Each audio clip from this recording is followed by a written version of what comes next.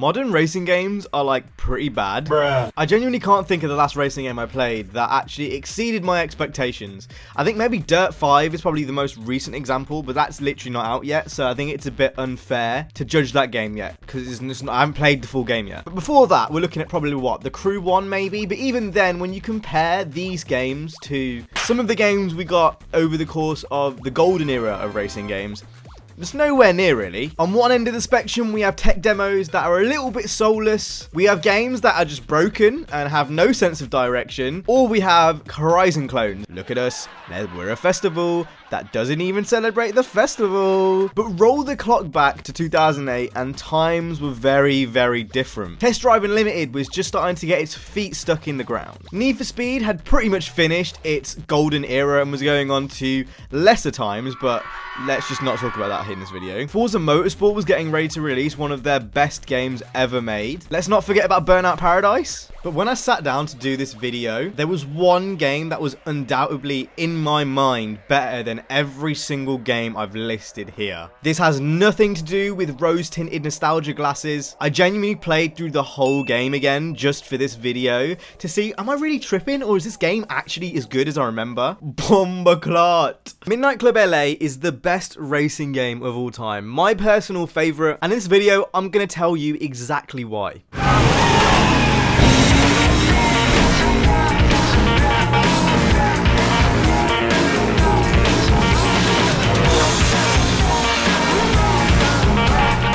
Racing game stories are usually dog shit. A lot of people give them the excuse of, oh, it's cheesy, it's a racing game, it's not supposed to be taken seriously. Midnight Club LA is a perfectly executed racing game story. It's not corny. Characters actually have realistic conversations that you could see someone having in real life. I don't know, I guess what I'm trying to say is in Midnight Club, they actually speak like people and not robots. What, you been shopping before we race? Sure. Picking up new underwear? A few bits and pieces. And I haven't even got into the actual story yet. So you are a man called Leo. You arrive in LA in needing of a car. You get a hold of Book, who is a contact that one of your street racing friends in the East has given you. And it's typical mumbo jumbo. You race through the ranks. There's a bit of betrayal, but it's nice and light. It's just enough. The story doesn't take center stage over the driving. It's exactly how you'd want a racing game story to be. Now, the actual plot, it's not gonna win awards for BAFTAs and whatnot. I don't know. The dialogue for me is a lot more natural. There's actually a little bit of character development as well in this game. I think overall, it's just a more well-rounded story. I genuinely found myself sitting there actually chuckling at some of the jokes. They were quite funny. Me and Jin, you know Jin? Even though he looks lame, he's a serious tuner driver. We ain't got time for you. No, you guys seem too busy cuddling. Bruh. Still stand by what I've said about other racing game stories. Like, I don't think they're actually that important to racing games generally, but definitely towards the end of MCLA, I was getting invested in the characters, and by the end of the story, you're really determined to take down Book, and it does it in a way which, you know, not many other games have done. So, hats off to the story. Let's go on to the progression. They don't do racing game progression like this anymore, man. There's no artificial grind. You're always unlocking stuff, but it always feels like you're working towards things as well. In typical Rockstar fashion, this game is very long. It took me literally 1 day's worth of playtime. That's 24 hours to finish the game from start to finish. And the game drip feeds you cars, it drip feeds you performance, but it's never to the point where I feel like I'm grinding for things. Things just kind of unlock as you're going along, which is the way that it should be. I drove a lot of cars in my playthrough, a hell of a lot of cars. The game definitely gives you cars on a pretty frequent basis, but it just doesn't give you like the high-end cars right at the start. You have to work for them, and you definitely have to be sensible with your money, but I think MCLA has some of the best progression.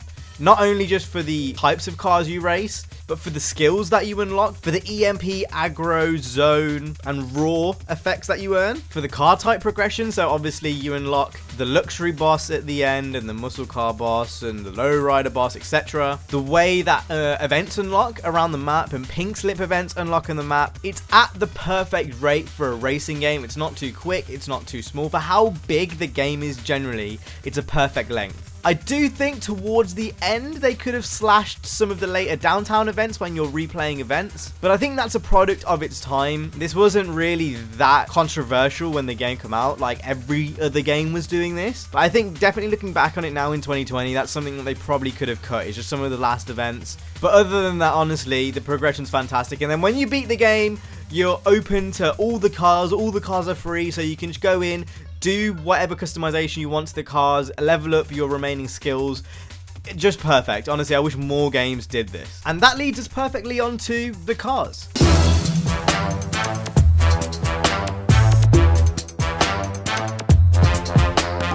Midnight Club LA is a perfect example of what a well-curated car list can do. Nowadays, Forza and, not just Forza, a lot of game companies focus on having these huge car lists with a lot of filler and a lot of cars that no one's interested in.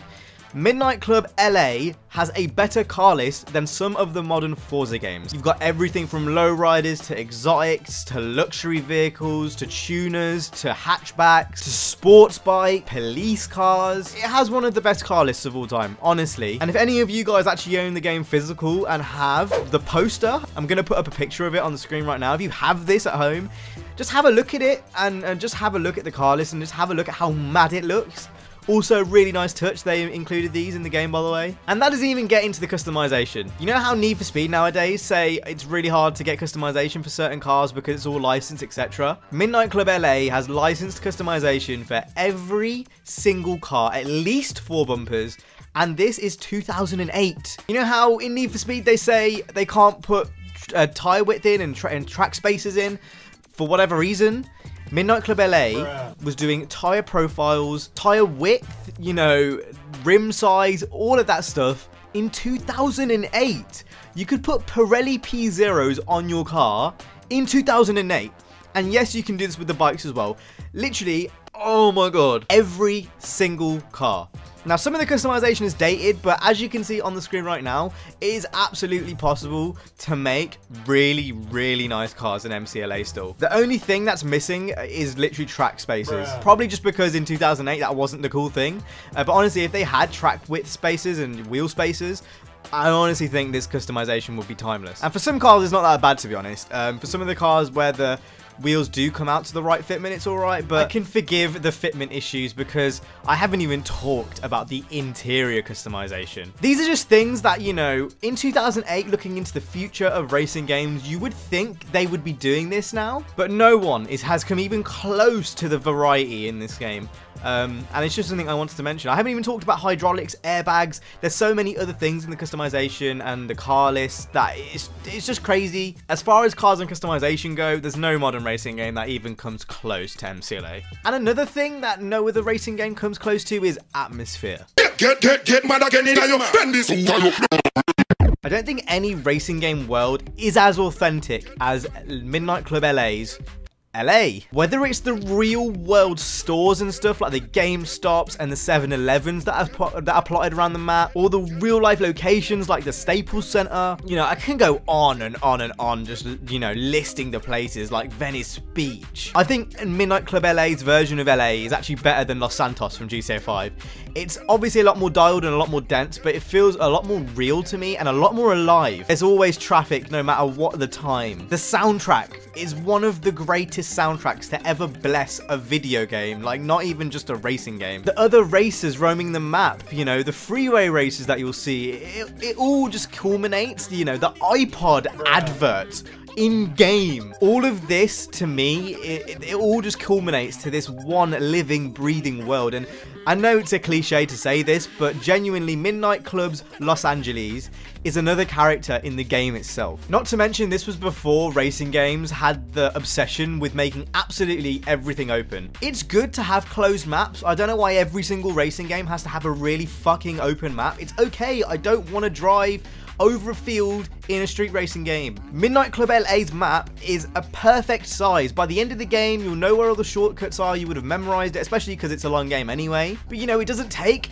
2 years to go from one side of the map to another side of the map. It's one of those games that by the end of it, you'll actually know where you're going. And I honestly miss that from racing games. Nowadays, it's always an obsession of getting bigger and bigger and bigger. And I do think for certain games, it's better. Like the Crew 1's execution of a big map was fantastic. But I don't think Horizon needs a huge map. I don't think Need for Speed games need a huge map. They need a Midnight Club map where shortcuts are actually rewarding to use and cleverly placed. And there's actually a lot of depth to Midnight Club's map the longer you play it. And there's just nothing like that nowadays in racing games. I miss the days where there were shortcuts that you actually had to learn. And, you know, going into multiplayer, you'd actually learn shortcuts that you didn't know were there previously. Not to mention the whole of South Central, which, you know, I'm not going to touch on in today's video, but maybe further down the line, I might go into that because that's a whole nother kettle of fish.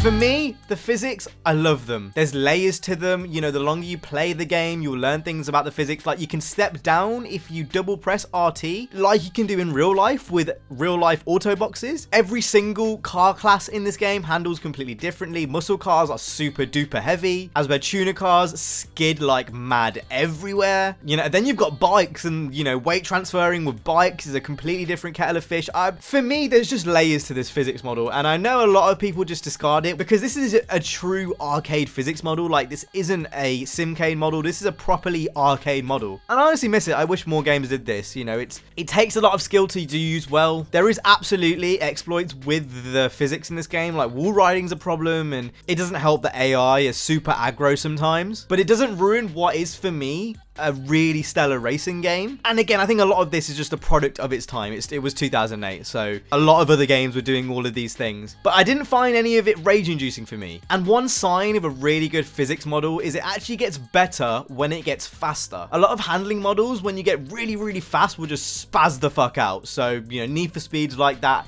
Even Forza's like that in S2 sometimes. It just gets a little bit much. You can tell the map isn't made to go that fast. Midnight Club LA is at its most fun when the game can keep up with you going 200 miles per hour. Some of the best moments I had in this game were towards the end when I was just doing all types of stupid shit. And again, something which modern racers need to learn from. Because it wasn't just Midnight Club LA that has that same feeling. Like Burnout 3, the faster you go, the more fun it gets. Need for Speed Most Wanted, you know, same thing. All the stellar physics models that we've used, you know, in previous games, it has that factor, and I just really miss it. And I think Midnight Club LA, for me, even though I know some people don't like the physics in this game, for me, I really, really enjoyed using them again.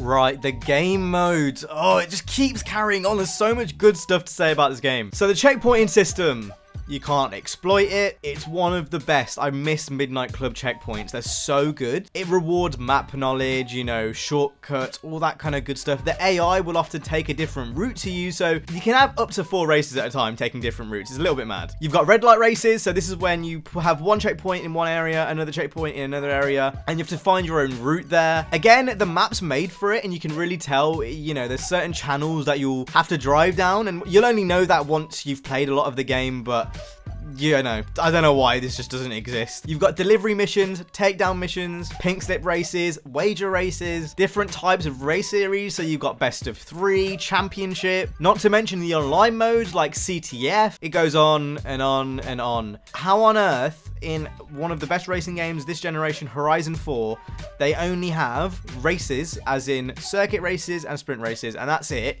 And, you know, Midnight Club's doing all this. I don't know. It just doesn't make any sense to me. Modes are something which have just been lacking across the board, to be honest. I'm quite looking forward to Dirt 5 because it just has more modes, but MCLA knocks it out of the park. I think red light races are going to go down as one of my favorite types of races of all time.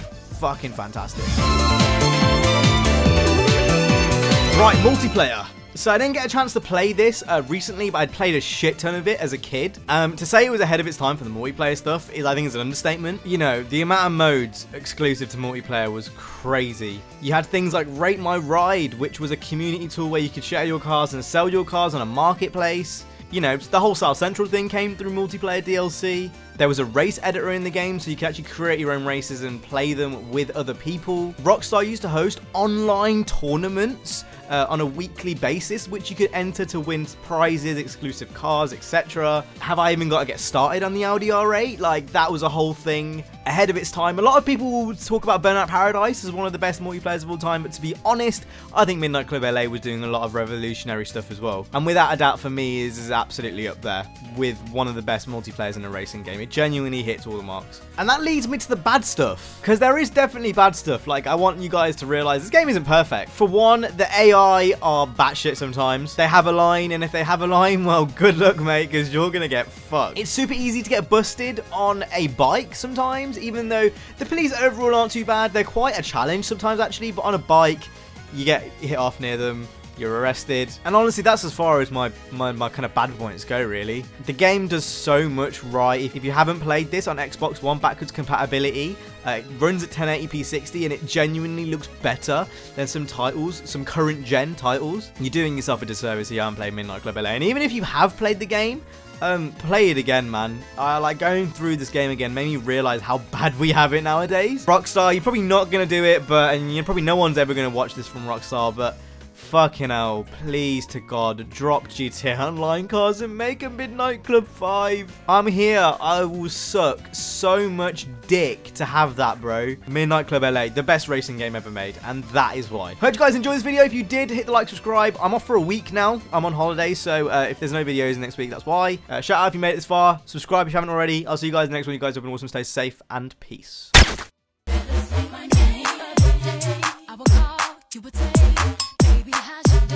But today, it ain't the same. Every other word is a yeah, okay. Could it be that you are at the club with another lady?